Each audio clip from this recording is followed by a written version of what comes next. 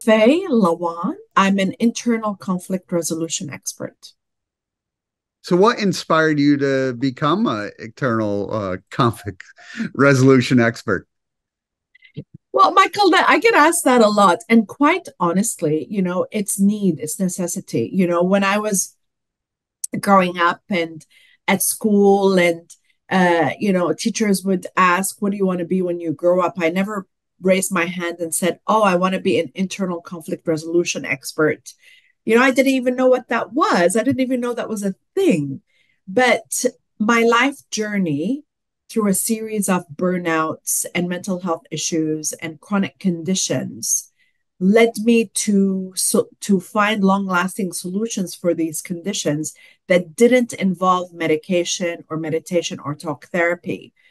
And the more I dug into how to come out of these conditions naturally in a way that doesn't involve medication and has no side effects and is holistic and powerful and long lasting and good for you, I realized that the only way to do that is to resolve the internal mess, to resolve the internal chaos, to conquer the inner turmoil.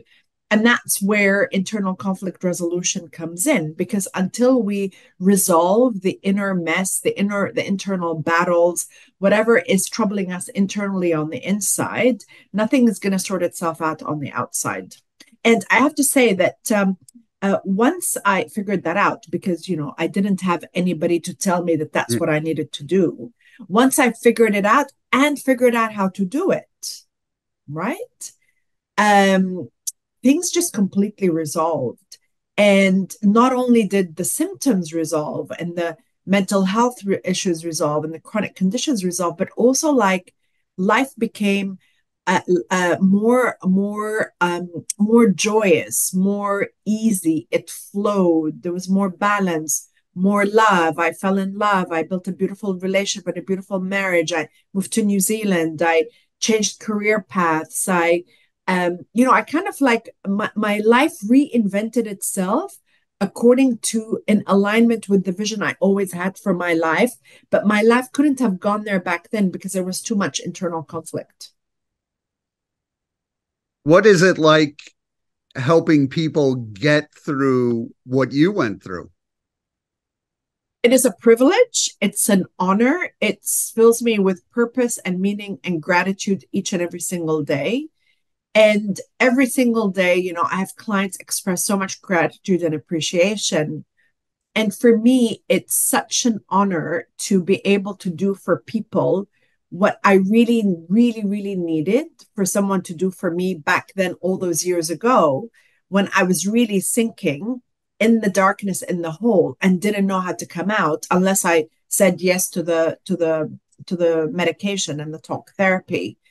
And so it really feels like living out my purpose, if that makes any sense. It feels like I'm able to live out my calling, and there's a lot of gratitude that comes from being able to be in alignment with my calling and be in alignment with my purpose, because I know a lot of people can't live their life that way.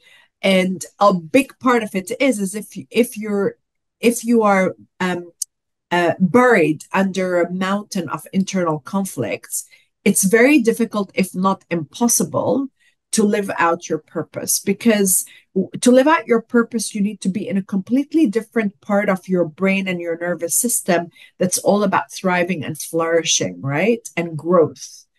But when your internal system is chaotic and has and conflicted and messy, your system is very much in a survival state. And survival and flourishing don't go together. They're complete different neurological branches. And so, I hear a lot of people say to me, and just generally out and about say, that they're struggling to find their purpose. They feel directionless. They feel that their life doesn't have meaning. And I get that. I was there as well. I was there as well. And what I'm here to tell anybody listening to this, for which this message resonates, is that it's not you that feels purposeless or meaningless. It's quite literally your nervous system, quite literally stuck in a place that where it cannot do meaning and purpose and direction. Because when our nervous system is so overwhelmed by internal conflicts that have been unresolved, it goes to a shutdown place where not only things like biologically and medically start to go wrong, but also it completely zaps us from the joy of life, energy, ability to think clearly, to interact, to see meaning and purpose in any area of our life. And the good news is because our nervous systems are so neuroplastic and our nervous systems actually are designed to help us thrive, not just survive. Once you start doing the work to resolve these internal conflicts and to signal to the nervous system that things are okay, things quickly resolve, like really really quickly resolve. It took me 16 years to for my conditions to come right and my symptoms to come right, simply because I didn't know what I was doing. Like I was literally making it up as I went along. Because 16 years ago, when I had my first massive burnout, which basically involved me passing out behind the wheel of a car, and being petrified and not knowing what caused it and how to get out of it, and going through one medical test after the other, after the other, after the other, until eventually the doctors diagnosed it as depression and PTSD. And the only solutions they put forward were medication and talk therapy. And I said no to both. um, I started digging, I started researching, I started finding a solution when one was not provided for me. And I didn't have a system, I didn't have a protocol, I didn't have a blueprint, I didn't have a coach, I didn't have a mentor, I didn't have guidance, I didn't have accountability, I didn't have a community in order to help me do the stuff that can be done very quickly. And now the longest I ever work with anybody to help them really resolve this sticky stuff that has been there stubbornly for years and sometimes decades. The very longest is about 3 months. That's the absolute longest. And so usually I say, like my proprietary system, the mental health blueprint, it helps you overcome poor mental health, exhaustion, and pain in 3 months or less, without medication, without talk therapy, and also without meditation. Can you tell me about your blueprint? Mm, with pleasure. So when I started studying 16 years ago about how to get out of this, there's a lot of information out there about wellness. There's so many modalities, and all of them have their place. All of them. CBT has its place, psychotherapy has its place, yoga has its place, meditation has its place, EFT has its place, tapping has its place, counseling has its place, coaching, NLP, havening, clinical hypnotherapy, somatic sensing, iris, they all have their places. And I studied all of them, absolutely all of them, and kind of like experimented with the bits, experimented on myself. It was trial and error. Eventually, when it all kind of came together, I went back and I decoded the process. I coded, not decoded. I encoded the process that worked for me and I started delivering it to others, right? And so it's a very integrative process that works on the body, the mind, the lifestyle, the emotions, the nervous system, and the subconscious mind. Because when you're living through these chronic conditions or these stubborn mental health symptoms, that impacts your body, your mind, your emotions, your lifestyle, your nervous system, and your subconscious mind. And so you need a system that's integrative and works in the same way that the problem shows up. And so the 3-step blueprint is that it's integrative, and the 3 steps are support the nervous system, overcome inner turmoil, and eliminate chronic stress. Now let's unpack each of those. And it's quite important. The sequence is quite important, right?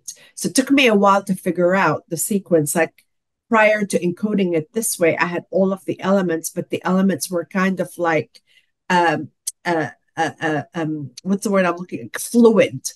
But really, because all of these chronic conditions and mental health issues stem from a dysregulated nervous system and a nervous system that is completely out of whack. We've got to start by supporting the nervous system.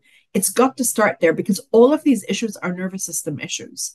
So you need to support the nervous system. What do I mean by that? I mean, like, first and foundationally, is creating a felt sense of safety, not a safe idea, a safe haven internally, conceptually inside your mind. No, because that's not enough. It's actually teaching the body, teaching the biology, telling the biology that it is safe. Because the only reason that the nervous system went to those freeze places where chronic conditions and mental health issues arise is because there was a perception of lack of safety. Now, that lack of safety can either be like actual, like you're in a danger zone or like in a really like dangerous physical environment, or that lack of safety can come from a perceived lack of emotional safety. You know, you've never felt supported. Your needs haven't really been met. You've been bullied a lot. You've been in narcissistic relationships. You've been in abusive relationships. You feel you can't speak up. You feel your voice doesn't matter. Like anytime we feel emotionally unsafe, it triggers the same biology internally as if our life is literally in threat and our life is in danger. Our survival is in danger, right? Because the nervous system does not understand the difference between real and imaginary. So it produces the same biology as if our life is quite literally in danger. And that is, you know, for people in the West, in the modern West, that's the problem. It's the emotional lack of safety, not the actual lack of safety. I mean, I would say for most people, I know that a lot of people actually do have very real survival threats in their environment. But I'm talking for, you know, the majority of people that we tend to deal with in our mental health clinics and facilities. So really, really, really important to teach the nervous system that it is safe and that it is now time to switch off the biology and the biochemistry of survival. Like you cannot overcome these conditions until that step happens. This is why people can stay in therapy for years, years. You know, they can go to yoga for years and do the meditation for years. You know, I'm sure you get a little better. Absolutely, absolutely. But it's not going to give you that long lasting recovery and that capacity to, you know, excel and flourish in your life until you get that piece right. So, supporting the nervous system, we first place is we create a felt sense of safety, but then we need to regulate the biology, you know, regulate the circadian rhythms, regulate your sleep. Really important. Regulate, you know, like your diet, your relationship with alcohol, your relationship with sugar, your relationship with caffeine, because all of these things will definitely impact your symptoms. So really important to regulate the biology when we're looking to support the nervous system. And also equally importantly is to activate the body's inner calm, like to work with the relaxation response regularly, daily, and consistently. Because, see, the good news, the very, very good news about the nervous system, because it is the part of yourself that's there to help you survive and to help you thrive, it knows very quickly how to come out of these survival states because we're hardwired to do it. If animals can do it in the wild, so can we. And we have a more complex nervous system. But the problem is, Michael, that we don't do it. Either we don't do it because we don't know we need to, we don't know how to read the signs of when we need to do it, we are too much in our heads, we don't know how to do it, we don't prioritize doing it. It doesn't matter what the reason is for not doing it, for not hitting that brake pedal in order for the system to reset. The end result is the same, that the system remains stuck in chronic stress and chronic survival. So the antidote to that is the relaxation response. Just like our nervous system is wired with a stress response to help us survive, it's wired with a relaxation response to help us thrive. And so it's really actually very simple. It's like the gas pedal and the brake pedal. If Yeah. we drive a car on a motorway with the foot on the gas pedal only, you know, like eventually we're going to run into trouble. We'll run out of fuel, we'll crash. will hurt ourselves or hurt someone else. And it's the same thing internally with these stress responses. So, in summary, when we support the nervous system as the first step to the mental health blueprint, we're creating a false sense of safety, we're regulating the biology, and we're learning and implementing ways to activate the relaxation response or the body's inner calm. Once that's in place, you can start moving on to the second step, which is conquering the inner turmoil. Yeah. Now, conquering the inner turmoil is root cause therapy, basically, right? It's basically figuring out what got the system into trouble in the first place. Like, why did the system go into survival mode? And switching it off and changing the script, flipping the script. And now this cannot be done at a conscious level, because here's the thing: if we all knew what the problem was, none of us would have an issue, because nobody wakes up in the morning and says, oh, you know what? I want to hold on to whatever happened in the past so that I have trouble with sleep and I hold on to my chronic pain and I have migraines and depression, anxiety, and burnout. Like, nobody wakes up and does that, not even a masochist.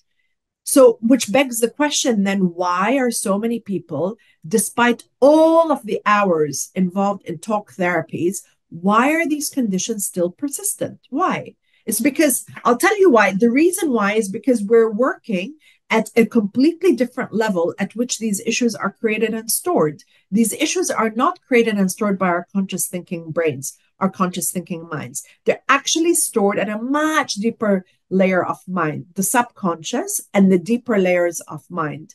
And so when we're working on conquering the inner turmoil, part of the piece there is working with like training your subconscious mind, mastering your subconscious mind, learning about how it works, because it works in a very different way to your conscious mind, but it runs the show. So learning about the subconscious mind, how to speak to it, how it's programmed, how you can reprogram it yourself, and then you identify the internal conflicts. What were the issues, the experiences, the adverse childhood experiences, the adverse life experiences, the overwhelming life experiences that led your system to freak out and to shut down, and resolving those. It's not just identifying them, but it's resolving them at a deep level of mind. Going to journaling. I mean, I see so many trauma uninformed interventions out there, and it just freaks me out, and it makes me so upset and so concerned, because I think now there is a growing understanding out there that trauma is the root cause of all of our chronic conditions, right? And unless we resolve the traumas, those chronic conditions and addictions will persist. And so you see all of these interventions out there with trauma uninformed facilitators doing trauma uninformed interventions that at best will re-traumatize you. So it's not enough to talk about what happened or journal about what happened. That will not change the way that memory is stored internally inside your brain. The reason why these life experiences that have really been so traumatic and internally turbulent for your system is because they have not been switched off, and they haven't been appropriately stored in the part of the brain, the hippocampus, which is the appropriate memory centers for memories to be stored in, so they're not traumatic. So really the work is taking whatever happened that was either traumatic or overwhelming or sudden or tragic or emotional, taking it out of the body where it gets stuck and stored, and putting it in the hippocampus in the brain. And then once it's in the brain, it becomes neutral. Like, you have a neutral response to it. You know that it happened because you're not deleting memories. We can't delete memories, but you're re-scripting the way the memory is stored and the way the memory makes you feel, so that then when you think back to it, it's like, oh, okay, yeah, I know it happened. It really sucked. But I'm not reliving it now in this moment as if it was real. Does that make sense? Yes, yes. And so that's with the and part and then the next step of the blueprint. So we've had support the nervous system, conquer the inner turmoil, and then finally eliminate chronic stress. Now, notice my choice of language. I'm not saying managing stress, because here's the thing, like, stress isn't problematic. It's not. And you go to doctors, like very well-meaning doctors, very well-meaning. Oh, they say, oh, you need to manage stress. Okay, well, they tell you do your breathing, go exercise, go out in nature, do yoga, download an app. Yeah, and those things they're wonderful. Like, they're supportive, very important for a healthy lifestyle, but it's not going to cut it. And I mean, I know I hear it from my clients all the time. They do all the right things, but yet they're still stressed. Because the problem isn't stress. The problem isn't managing stress. The solution isn't managing stress. The solution is eliminating chronic stress, eliminating the chronic churning of the chemistry and biochemistry of stress hormones. That's what's problematic. And that's what we need to eliminate, not even manage. And so when we're told that stress is a killer, that's bullocks. Stress is actually really good for you. Part of eliminating chronic stress, what I do with my clients is I empower them with the new research from the new science of stress from Stanford University, and the research of Kelly McGonigal and her colleague Alia Bloom, which now uncovers the miraculous benefits of stress when channeled and harnessed appropriately. And it also uncovers how we have multiple stress hormones, multiple stress responses, not just the one fight, flight, freeze, which we've been brainwashed and hypnotized to avoid and to demonize. So, to recap, the 3 steps of the blueprint to help you overcome chronic conditions in 3 months or less without medication, meditation, and talk therapy are support the nervous system, conquer the inner turmoil, and eliminate chronic stress. So with that, you have such a great game plan to help others, but what do you do now to help your own mental health? Well, because the old stuff has been cleared, and this is what happens when we heal. We're able to meet the challenges that arise and the difficulties that arise and the adversities that arise in the moment, in the present moment, without the charge from the past, right? So when when we work on our mental health and healing, as I said, we're not changing the past, but what we're doing is creating capacity for us to meet whatever is happening now, so that we're not constantly triggered, so that we're not constantly ruminating, so that we're not constantly, expecting the worst case scenario. We can actually be present for our life circumstances and our life experiences. So, like, foundationally, I've created capacity to then help me with the other tools that are supported for my mental health. So, I actually do things every single day for my mental health. And I'll tell you the top 3, which are non negotiables. So, my digital discipline, like, I am a ruthless Michael with the phone, like, ruthless with the phone, social media, emails. And here's the thing that maybe your listeners know or need to be reminded of or may not want to hear. You actually don't stand a chance of creating robust mental health in today's high paced, overly stimulated life if you are constantly plugged in, and if you Yeah. don't do anything to actively unplug and move away from your screens. Like, it's not going to happen. And the very, very, very, very, very first thing that I do with my clients when they come to me, as part of creating the safe space, as part of working on supporting the nervous system, I put them on a really strict plan, digital detox plan, where I provide them also with accountability to keep that alive in their lives. And Michael, can I tell you, after 3 days, only 3 days is all it takes. They all come back, all of them. They come back and they're like, I already feel like I'm sleeping better. I'm calmer. I have more patience. I can think more clearly. I have a better plan for my day. Of course you do, because if you're on that phone, when you're on that Yeah. phone or checking emails, or then you're immediately externalized, like, you're immediately consuming the thoughts, the emotions, the plans, the agenda of someone else. So you've completely moved away from yourself and your needs and your internal resources. So that digital detox is everything. I mean, I even recently had a 16-year-old work through my program. A 16-year-old, she was basically wired, to technology. Yeah. And even the 16-year-old, I mean, at first she struggled, but by the end, because I do exit interviews with my clients at the end, and she told me the piece that helped her the most with her recovery is the digital detox. This is coming from a 16-year-old. So to answer your question, non-negotiable is the digital detox. The other non-negotiable is I take, depending on how much time I have in the morning, at the very least 5 minutes. I aim for 20 to just sit in stillness and check in internally, to like really kind of like check in with how I am. How am I? Like, how's my body feeling? How am I feeling? What's on my mind? How do I want the day to go? In contemplation, reflection, stillness. Sometimes it's in meditation, because here's something else.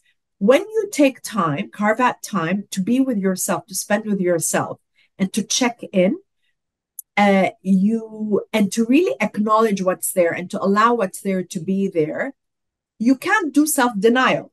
Yeah. And one of the worst things to get your nervous system into that chronic freeze state, chronic survival state, is self-denial. Oh, pretend everything is okay, ignore your needs, ignore your values, ignore your beliefs, ignore your feelings. Eventually, it will catch up with you. And so, spending time to actually welcoming everything in and just be with it. And so I call it stillness, contemplation, reflection, meditation, whatever it is, but just be. And then the other thing that is a non-negotiable for me is movement, like daily movement. And that can vary. Some days it's a walk, some days it's actually a hard session at the gym, some days it's yoga, some days it's qigong. But like moving the body is so important, because I mean, now the science on movement and exercise is so conclusive about its very positive impacts on the brain and mental health. It secretes endorphins, it secretes a neurotransmitter called, and I've been fascinated by it, but I can't pronounce it. Andro, Anandahide, which is basically, like that bliss hormone. So it makes us feel good. It moves tensions out of the body. It moves lymph around the body.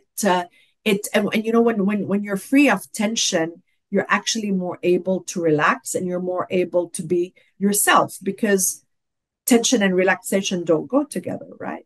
So there's so many benefits so many benefits associated with movement. So my 3 non-negotiables daily are digital detox, time with myself in stillness, checking in with myself, and some form of movement. But really, this is all based on the foundation of freedom of internal conflicts, like having freed up capacity and resolved the inner turmoil. Because doing those 3 things alone, if there's a lot of internal mess and internal chaos, will be helpful, but it won't take you the full 9 yards. So how can people reach out and learn more? So website faylawand.com, email faye@faylawand.com, and then all my social media is just Faye Lawand. I'm on LinkedIn, Instagram, and Facebook.